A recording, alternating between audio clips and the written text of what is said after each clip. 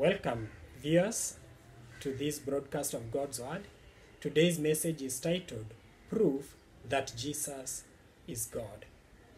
There are those who, to their eternal peril, continue to peddle the lie that Jesus is not God.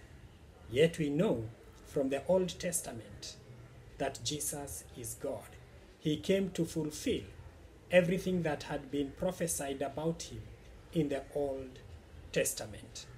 And there is no forgiveness of sins without the shedding of blood.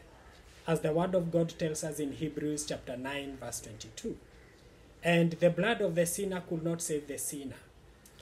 The blood of animals could not save us as sinners. And keeping the law of Moses could not save us. For there is no forgiveness of sins without the shedding of blood. As the word of God tells us in Hebrews chapter 9 verse 22. And it is given for one to die once, and after that judgment. As the word of God tells us in Hebrews chapter 9 verse 27. Therefore Jesus came as a sin offering. He took the form of man, he being God, took the form of man in order to die for man, to die for us on the cross. Had he come in his form as God, it would not have been possible for him to be able to die on the cross. And therefore, he took the form of man, being born as a human being, so that he can die on the cross. The only difference between him and us is that in his conception, man was not involved.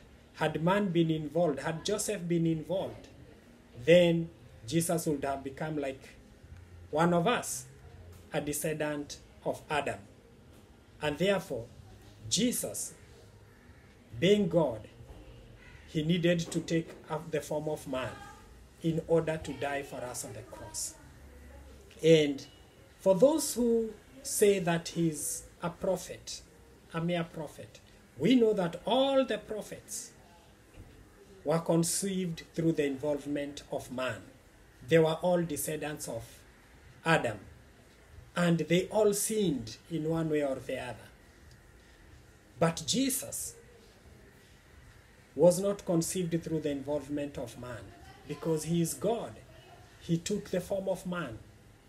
And by the power of the Holy Spirit, he was conceived in the womb of Virgin Mary, so that he could die, he could be born as a human being and die on the cross to atone for our sins. And as we shall look at the word of God, at what Jesus spoke and said, in John chapter 5, verse 31 to 47, Jesus sets forth a case for his divinity and presents evidence to his Jewish listeners of his divine status. And this is what the word of God says. This is what Jesus said. If I bear witness of myself, my witness is not true. There is another who bears witness of me. And I know that the witness which he witnesses of me is true. You have sent to John, and he has borne witness to the truth. Yet I do not receive testimony from man. But I say these things that you may be saved. He was the burning and shining lamp, and you are willing for a time to rejoice in his light. But I have a greater witness than John's, for the works which the Father has given me to finish, the very works that I do, bear witness of me, that the Father has sent me. And the Father himself who sent me has testified of me. You have neither heard his voice at any time, nor seen his form. But you do not have his word abiding in you, because whom he sent, him you do not believe. You search the scriptures, for in them you think you have eternal life, and these are they which testify of me. But you are not willing to come to me, that you may have life.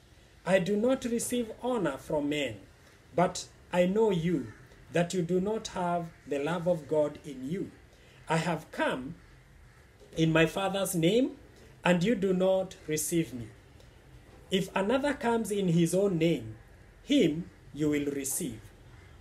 How can you believe who receive honor from one another and do not seek the honor that comes from the only God? Do not think that I shall accuse you to the Father. There is one who accuses you, Moses, in whom you trust. For if you believed Moses, you would believe me, for he wrote about me. But if you do not believe his writings, how will you believe my words? Let us pray. Father, Lord, we thank you. Thank you, Father, Lord, as you have gathered here, Lord, that we may listen to your word. We pray that you open our minds to understand your word, soften our hearts to respond to your word, transform our will to obey and apply your word, that, Lord, we may get to know the truth of God regarding you, Lord Jesus, that everyone may know that you are God and that you took the form of man so that you may die for us on the cross. And therefore, everyone that believes in you, as you have said in your word in John 3:16, shall not perish, but have everlasting life. We commit ourselves to you. We give you all the glory and we give you all the honor. For it's in the mighty name of Jesus we pray and believe. Amen. We see here that Jesus has set forth the case for himself. He has said that he does not testify for himself. He says that there is one who testifies for him. And he has pointed John the Baptist. He has also pointed the miracles, the signs and wonders that he performed also testify of who he is. He has also given God the Father as one who testifies of who Christ is. He has also given the scriptures as another testimony of who he is. For Jesus came to fulfill everything that was written about him in the Old Testament. Not one of them Jesus did not fulfill. So Jesus specifically said that he is God. John chapter 8 verse 56 to 59. This is what Jesus said. Your father Abraham rejoiced that he would see my day. He saw it and was glad. So the Jews said to him, you are not yet 50 years old, and have you seen Abraham? Jesus said to them, truly, truly, I say to you, before Abraham was, I am. So they picked up stones to throw at him, but Jesus hid himself and went out of the temple. Here Jesus has said that before Abraham was, I am. I am is the name of God. Remember back in Exodus chapter 3 verse 15, when God was speaking to Moses in the burning bush, and Moses asked God, whom shall I say to the children of Israel in Egypt has sent me? And God told Moses, tell them I am has sent you. So I am is the name that is a preserve for God.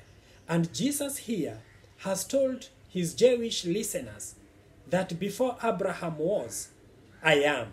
And that is why they picked up stones and wanted to stone him for claiming the same title of God, I am.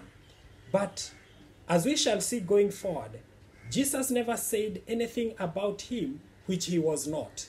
Because even the Old Testament, the prophets of old testified, they prophesied of who Jesus will be. He will be the Son of God. He will be God. He is not the Son of God in the way people think, that for you to be a son of God, then therefore you're insinuating that God has a wife. No, he is Son of God because he is in the same nature of God. So when he says that I am, Jews knew that I am is the name of God, and therefore that is why to them it was blasphemy. Yet had they been keenly reading their scripture, the Old Testament, they would have known that the promised Messiah will be God in the flesh. To his Jewish audience, this statement was far more explicit than if he had simply said, I am God. John chapter 8 verse 54, Jesus answered, If I glorify myself, my glory is nothing. It is my Father who glorifies me, of whom you say he is our God. Here, Jesus is telling them that God the Father glorifies Jesus. If you worship God, but God gives glory to me, nothing could be more blasphemous to the Jews than this statement. Jesus claims that he receives honor and glory from the one who the Jews worshipped. John chapter 8 verse 58, Jesus claims the divine name I am to be his own, and nothing could be clearer than that. And it was for that reason that the Jews attempted to stone Jesus for blasphemy. Had they been keen on their scriptures, had they been understanding the Old Testament, they would have known that this promised Messiah was God himself taking the form of man, because we know God is one, but he is triune. That is God the Father, God the Son, and God the Holy Spirit. The three are one. And that is what Jesus said in John chapter 10 verse 30, that my Father and I are one. So they are one. Yet, they are three in one. In the same way, we as human beings, we are three in one. We have the body, we have the soul, which is mind, will, and emotions, and we have the spirit, which is the inner man that is created in the image of God. So in the same way we are triune, three in one, God is also triune. He is three in one. God the Father, God the Son, and God the Holy Spirit. The Gospel of John uses a whole string of quotes by Jesus where he evokes the name of I am to describe himself. And this is what Jesus says. I am the bread of life. John chapter 6 verse 35 and verse 41 and 48 and 51. Then he says, I am the light of the world. John chapter 8 verse 12. Then he says, unless you believe that I am he, you will die in your sins. John chapter 8 verse 24. He then says, before Abraham was, I am. John chapter 8 verse 58. He then says, I am the door. John chapter 10 verse 7 to 9. I am the shepherd. John chapter 10 verse 11 to 14. I am the Son of God. John chapter 10 verse 36. I am the resurrection and the life. John chapter 11 verse 25. You call me teacher and Lord, and you are right, for so I am. John chapter 13 verse 13. I am the way and the truth and the life. John chapter 14 verse 6. I am the true vine. John chapter 15 verse 1. There we see Jesus sharing the same name of God, I am, with God the Father. And in each of these cases, the I am is speaking of his divinity. And with that phrase, he often connects it to titles that are reserved for God alone. The door, shepherd, resurrection, life, the way, the truth, teacher, and Lord. So Jesus did not hide his identity. He said he is I am. And he went ahead to prove that indeed he is God. Jesus teaches that he is superior to the angels. The angels are his servants and minister to him. Matthew chapter 4 verse 11 and Mark chapter 1 verse 13 and Luke chapter 4 verse 13. The angels are his army. Matthew chapter 26 verse 53. The angels will accompany him at his second coming and do his will. Matthew chapter 16 verse 27 and chapter 25 verse 31 and Mark chapter 8 verse 38 and Luke chapter 9 verse 36. So Jesus is superior to the angels.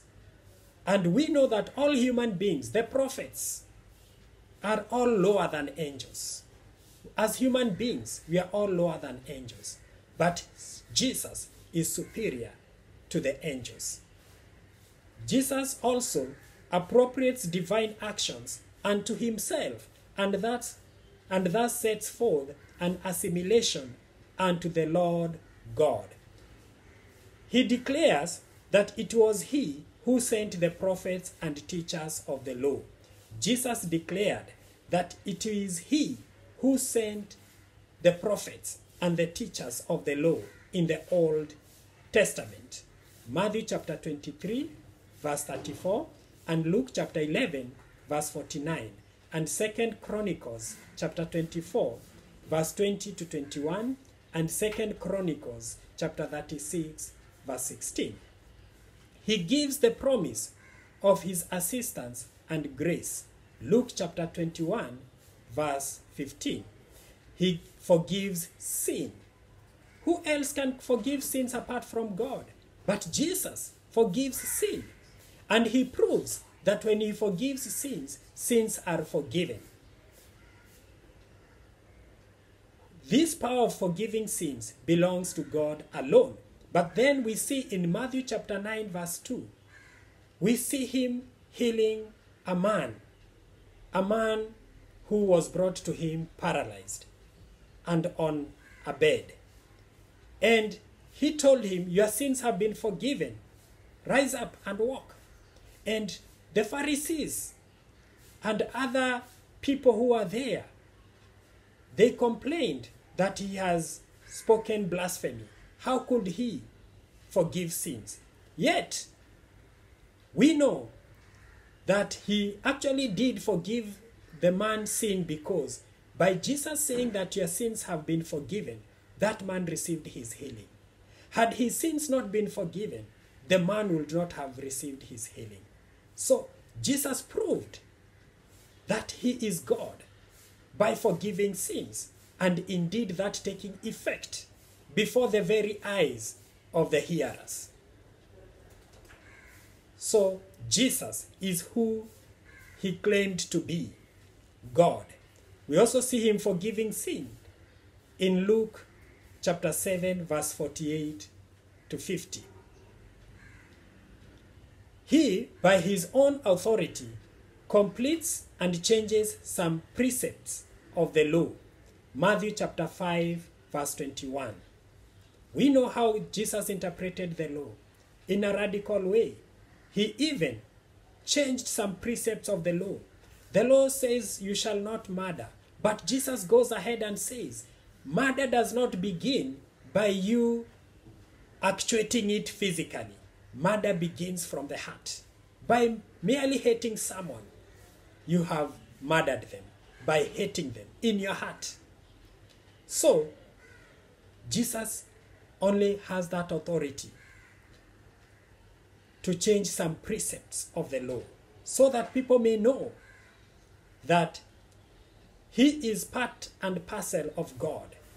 And when God gave the law, he gave that law in agreement with Jesus. The two are one in every way and in everything. He declares himself to be Lord of the Sabbath in Matthew chapter 12 verse 8 and Mark chapter 2 verse 28 and Luke chapter 6 verse 5 and John chapter 5 verse 17. He is the Lord of the Sabbath. The Sabbath was meant for him. When he says he's the Lord of the Sabbath, he means that the Sabbath was meant for him. In what sense was it meant for him? That he is the Lord of the Sabbath.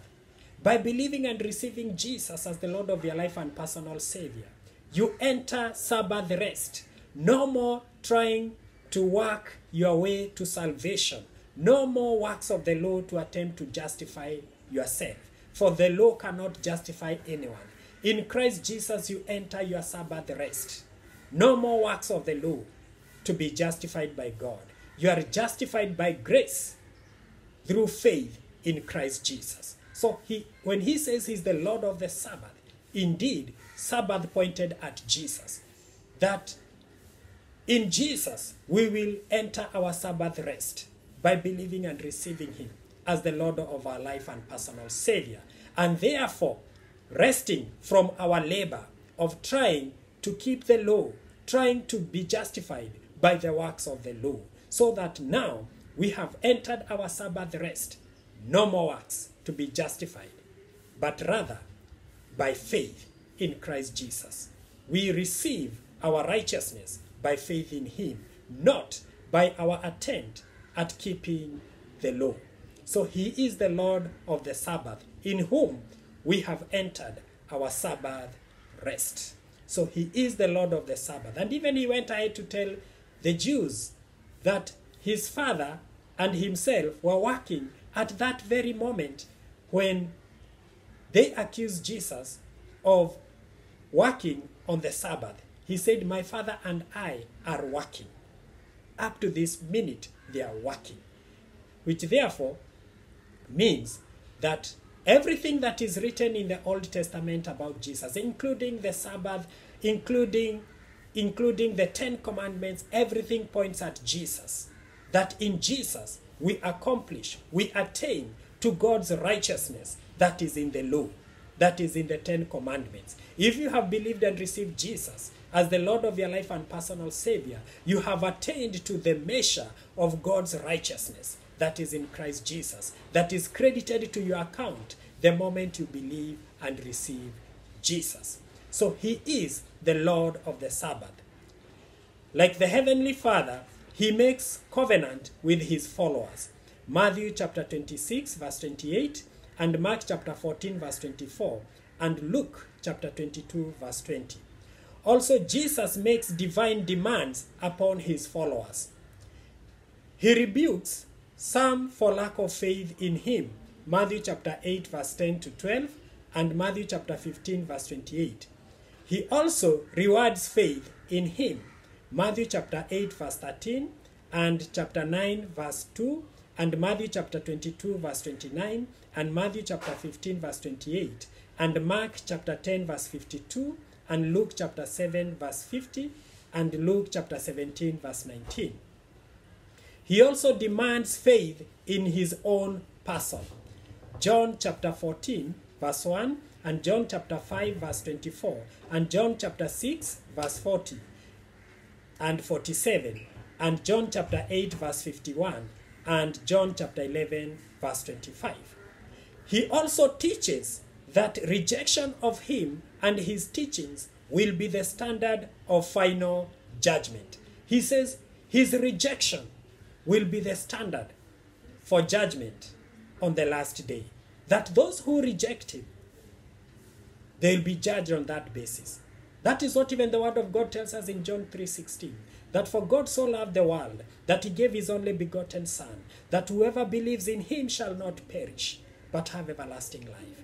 So Jesus is the basis upon which people will be judged. The moment you believe and receive Jesus as the Lord of your life and personal Savior, you have in essence received the sacrifice that God has given for your sins. And by rejecting Jesus, you have rejected the sacrifice that God has given for your sins. And therefore you will die with your sins. And you will wake up for judgment. As the word of God says in Hebrews chapter 9, verse 27, that it is given for one to die once, after that judgment. And Jesus is the basis upon which people will be judged. So he says that he is the standard of final judgment. John chapter 12, verse 48, and Luke chapter 9 verse 26 and Matthew chapter 11 verse 6. Jesus demands supreme love for him, which surpasses all earthly loves. Matthew chapter 10 verse 37 and Matthew chapter 10 verse 37 and verse 39 and Luke chapter 17 verse 33. We also see that contrary to angels, contrary to prophets, Jesus demands and accepts worship. Angels don't accept worship. Prophets are not to be worshipped. They are mere human beings like you and I. They were prophets for as long as they received message from God. But they were human beings, not to be worshipped. Angels are servants of God. They are not to be worshipped. But we see Jesus here. He demands and accepts worship. Why? Because he is God. Jesus accepts worship, which is a preserve for God alone. John chapter 9 verse 38 and Matthew chapter 15 verse 25 and Matthew chapter 8 verse 2 and Matthew chapter 9 verse 18 and Matthew chapter 14 verse 33 and Matthew chapter 28 verse 9 and verse 17. So Jesus is God because only God accepts worship. Not angels, not prophets, but God. And Jesus demands and accepts worship. Jesus teaches that his own death will be an adequate atonement for the forgiveness of the sins of the whole human race. Matthew chapter 20 verse 28 and Matthew chapter 26 verse 28. Jesus appropriates to himself the office of judge of the world, which according to the Old Testament, e.g. Psalms 49 verse 1 to 6, God would exercise. Matthew chapter 16 verse 27. His judgment extends to every idle word. Matthew chapter 12 verse 36. And will be final and executed immediately. Matthew chapter 25 verse 46. Jesus is the judge. He will judge both the dead and the living. And that judgment will also entail every idle word people utter. And his judgment will be immediately and final. In John's Gospel, Jesus indicates that he is eternal. Before Abraham was, I am. John chapter 8, verse 58. He has full knowledge of the Father. John chapter 7, verse 29. And John chapter 8, verse 55. And John chapter 10, verse 14. He has equal power and efficacy with the Father. John chapter 5, verse 17. He can forgive sins. John chapter 8, verse 11.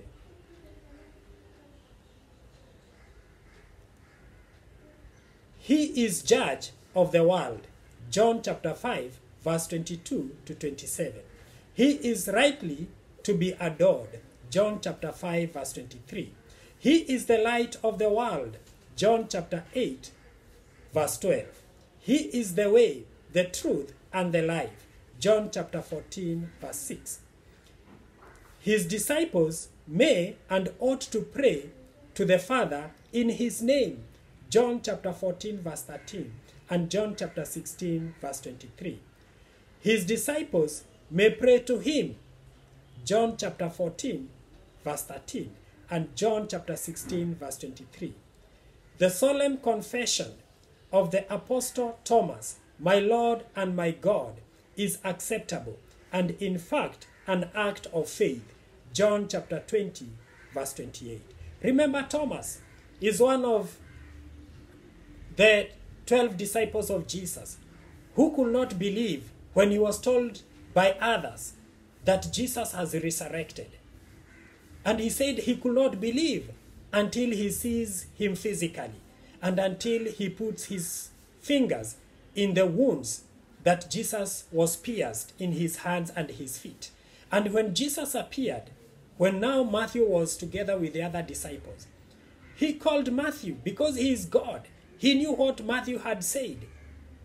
I mean, not Matthew, Thomas. He knew what Thomas had said to the other disciples, that he could not believe until he sees Jesus physically. And so Jesus called Thomas. And even today, we said, don't be like a doubting Thomas. And Jesus knew what Thomas had told the other disciples. And therefore he called him and he told him, come. You said you could not believe that I have resurrected until you put your fingers in the wounds that I was pierced in my hands and my feet. Come. And we see Thomas declaring that my Lord and my God. So that is acceptable, to adore Jesus, to receive him as your Lord and your God. The word of God tells us in Philippians chapter 2 verse 9 to 11, for God exalted him to the highest place and gave him the name that is above every name, that at the name of Jesus every knee should bow in heaven, on earth, and under the earth, and every tongue acknowledge that Jesus Christ is God, to the glory of God the Father. So every knee should bow in heaven and on earth and under the earth, and every tongue acknowledge that Jesus Christ is Lord, to the glory of God the Father. Those that have not bowed to the Lordship of Jesus, those that have not acknowledged that he is Lord, I tell you the truth, that a day will come when they will stand before him as Lord, and they will be judged for not believing in him as Lord. And they will go to hell for that reason and spend eternity in hell. Don't wait until you appear before him on the judgment day. Believe and receive him today as the Lord of your life and personal Savior. And you will be saved. And when you will appear before him, you will be ushered into heaven, not to hell, with those who have declined to receive him as Lord. Jesus calls himself the Son of God. Jesus first reveals himself to be the Son of God in the temple when he remarked to Mary and Joseph that he must be about his Father's business in Luke chapter 2 verse 49. So Jesus claims to be both Messiah and Son of God in the presence of the Sanhedrin. Sanhedrin was the Jewish court. In Mark chapter 14 verse 62, the Sanhedrin perceive this as blasphemous. Jesus tells a story of himself in the parable of the vineyard and the evil tenants, thus confessing himself to be the only Son of God.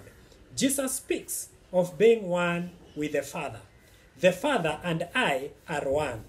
John chapter 10 verse 30 and 38. That's what Jesus said. My Father and I are one. The Jews responded by accusing him of blasphemy.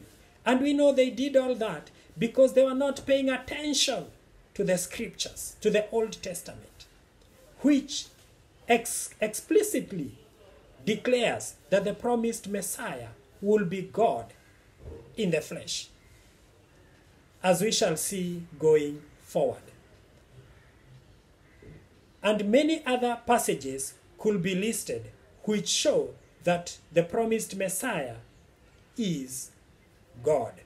Consider for a moment being a Jew of the first century, deeply rooted in the understanding of monotheism. That is, there is only one God. And hearing this sort of talk and these sorts of claims, would you believe or scoff and even shout blasphemy? The Jews failed to confirm with their scripture, to confirm that Christ's claims were true. They only needed to go back to the Old Testament and check what messianic prophecies say about what nature he would be. And they would see that many prophets, including prophet Isaiah, says in Isaiah chapter 9 verse 6, for to us a child is born, and to us a son is given, and the government shall be upon his shoulder, and his name shall be called a Wonderful Counselor, Mighty God, Everlasting Father, Prince of Peace. They would have seen all that in the scriptures, as we shall see going forward. So they never bothered to read their scripture with understanding, and that is why they perceived Jesus' claim to be one with God as blasphemy. But consider this too. Jesus did give evidence in abundance as to who he was, and that his claims were true. In today's gospel, John chapter 5 verse 31 to 47, that is guiding us today, Jesus makes it clear that there are 4 things that made the unbelief of some inexcusable. It is a combination of eternal evidence, testimony, and internal testimony that he is who he claimed to be. Let's look at the case Jesus sets forth. This is what Jesus says, that the testimony of John the Baptist testifies of who Christ is. And this is what Jesus said. But there is another who testifies on my behalf, and I know that the testimony he gives on my behalf is true. You sent emissaries to John, and he testified to the truth. I do not accept human testimony, but I say this so that you may be saved. He was a burning and shining lamp, and for a while you were content to rejoice in his light. That is what Jesus says in John chapter 5 verse 32 to 35. John was a revered prophet. Even his enemies admitted his holiness and that he feared no man and sought to flatter no one. John the Baptist was bold. He spoke truthfully of Jesus even when it cost him his followers and his own fame. Scripture says, they came to John and said to him, Rabbi, that man who was with you on the other side of the Jordan, the one you testified about, look, he is baptizing, and everyone is going to him. And this is what John the Baptist replied. John replied, a man can receive only what is given him from heaven. The bride belongs to the bridegroom. The friend of the bridegroom stands and listens for him, and overjoyed to hear the bridegroom's voice. That joy is mine. It is now complete. He must increase, I must decrease. The one who comes from above is above all. That is what John the Baptist said to his disciples. So, John the Baptist, a revered and respected prophet, testified of who Jesus is. Jesus is God. And Jesus also pointed at the miracles that he himself did as a witness of who he was. For no one else did what Jesus did. This is what Jesus says in John chapter 5 verse 36. But I have testimony greater than John's, the works that the Father gave me to accomplish. These works that I perform testify on my behalf that the Father has sent me. That's what Jesus said. His own works testifies of who he is. And the scripture records 37 miracles by Jesus, which includes the miraculous multiplication of loaves and fishes, walking on water, raising the dead, healing multitudes from countless illnesses, casting out fierce demons, and calming storms. Of course, the 37 recorded miracles, some which affected multitudes, were only some of the miracles he worked. As St. John notes, there are many more things that Jesus did.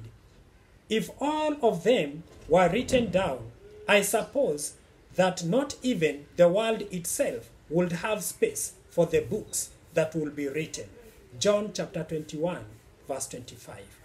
So the scripture records 37 miracles. But as John here says, Jesus did many things that were not recorded, because had they to be recorded, all of them, the world would not even have space for the books that will be written about what Jesus did. So the miracles testify of the identity of Christ. And even today, even as we go about as ministers of the gospel, laying hands on the sick and the sick receiving healing in the name of Jesus, that testifies that Jesus is God. For by his name, we don't heal people by the name of prophets. If you dare try to heal someone by the name of the prophet, that man will not receive any healing. But by faith, if you pray for him to receive healing in the name of Jesus, he will receive healing because Jesus is God. Even casting out demons, we don't cast out demons by the name of prophets. Because if we dared attempt to cast demons by the name of prophets, demons would not be cast out. But if we cast them out, I cast them out personally by the name of Jesus, and they are cast out. And the person who was demon possessed, they are restored and they become normal human beings, because Jesus is God. And by his name, demons are cast out. So, Jesus is who he says he is. He is God. So, the miracles testify of his divinity. The third witness that Jesus gave that testifies of his divinity is the testimony of the Father. This is what Jesus says in John chapter 5, verse 37 to 38. Moreover, the Father who sent me has testified on my behalf, but you have never heard his voice nor seen his form, and you do not have his word remaining in you, because you do not believe in the one whom he has sent. So the Father testified of Jesus at Jesus' baptism. And this is what the word of God says. And suddenly a voice came from heaven saying, "This is my beloved Son, in whom I am well pleased." Matthew chapter 3, verse 37.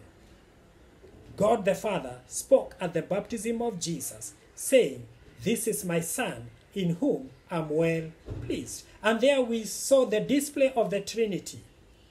God the Father speaking in heaven, God the Son being baptized on River Jordan, and God the Holy Spirit coming in form of a dove and resting at the shoulder of Jesus. That was a classic display of the Trinity, of the triune God, God the Father, God the Son, and God the Holy Spirit.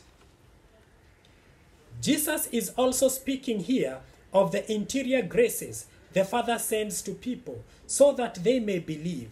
But most people ignore these inner promptings by the Holy Spirit. Jesus says, no one can come to me unless the Father who sent me draws him, and I will raise him up at the last day. It is written in the prophets, and they will all be taught by God. Everyone who has heard the Father and learned from him comes to me. That's what Jesus said in John chapter 6, verse 44 to 45.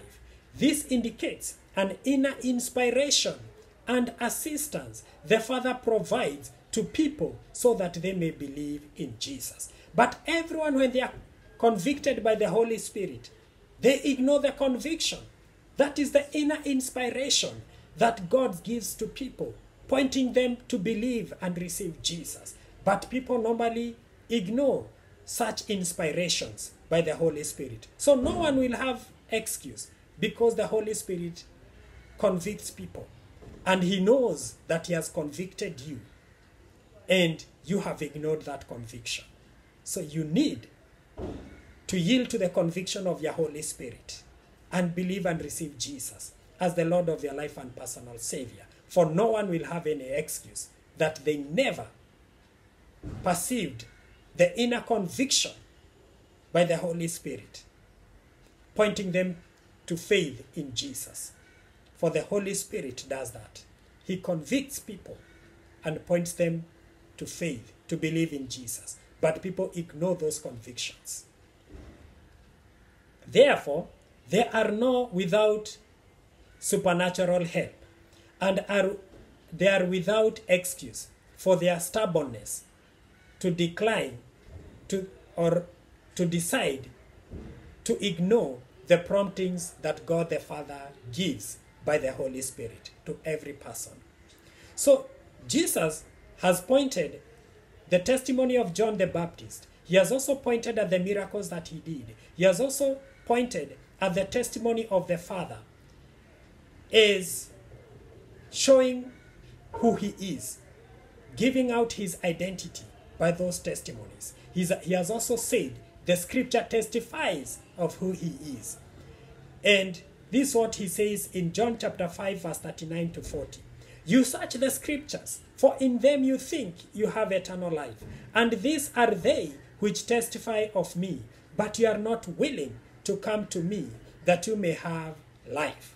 So Jesus is saying the scripture, and truly indeed, the Old Testament testifies of who he is, of who the nature of the promised Messiah will be, that he will be God. So the scripture testifies of him. So people will have no excuse. The Old Testament Jews will have no excuse, because the scripture testifies of who the promised Messiah will be, his nature. And those who have picked the cue from the unbelieving Jews and went ahead even to formulate their own religions, which are founded on the mantra that Jesus is not God, they will have no excuse on the judgment day. For it is by believing and receiving Jesus as the Lord of your life and personal Savior that you will be saved. It is by declining to believe Jesus as the Lord of your life and personal Savior, as the Lord of your life and personal Savior, that you will be judged. So therefore, no one will have any excuse. So Jesus has said the scripture itself testifies of who he is. Jesus fulfilled hundreds of scriptures that pointed to his coming, his miracles, his divinity. For example, Messiah will be born of a woman, Genesis chapter 3 verse 15. Messiah will be born in Bethlehem, Micah chapter 5 verse 2. Messiah will be born of a virgin and called Emmanuel, that is God with us, Isaiah chapter 7 verse 14. Messiah will be God, Isaiah chapter 9 verse 6. Messiah will be rejected by his own people, Psalm 69 verse 8 and Isaiah 53 verse 3. Messiah will be crucified with criminals, Isaiah 53 verse 12. Messiah will resurrect from the dead, Psalm 16 verse 10 and Psalms 49 verse 15. Messiah will be a sacrifice for sin of all mankind, Isaiah 53 verse 5 to 12. The list goes on and on. Anyone wishing to look at the evidence cannot honestly deny that he is the promised Messiah and Lord. Just going to the Old Testament alone, looking at the messianic prophecies, you will be able to see that Jesus never claimed to be who he was not. He claimed to be God, he claimed to be the Son of God, and that is who he was. And it is by believing and receiving him as such that one is saved. And failure to believe in him, no one will be saved that has declined to believe and receive Jesus as the Lord of their life and personal Savior. The religion that people have engaged in cannot save anyone. Nothing can save man apart from the blood of Jesus that he came to shed on the cross to atone for our sins. For there is no forgiveness of sins by any other means but by the blood of Jesus. So therefore, everyone listening to this message, the onus is upon you to appropriate this message and believe and receive Jesus as the Lord of your life and personal Savior, so that your sins are forgiven, so that when you die, you will go to heaven and not to hell. For it is on account of Jesus that people will be judged. For he is the Lamb of God who takes away the sins of the world. John chapter 1, verse 29. So in application, Jesus says, no one can come to me unless the Father who sent me draws him. And I will raise him up at the last day. It is written in the prophets, and they will all be taught by God. Everyone who has heard the Father and learned from him comes to me, as Jesus said in John chapter 6, verse 44 to 45. This indicates an inner inspiration and assistance the Father provides to people to believe in Jesus. This is your moment. If you are there and you have never heard this message that Jesus is the Savior of the world, and in his name there is forgiveness of sins, and that forgiveness is to be received by faith in him, as John 3:16 tells us. And as John chapter 1 verse 12 tells us, that to those who believed him, those who received him, to them he gave the right to become children of God.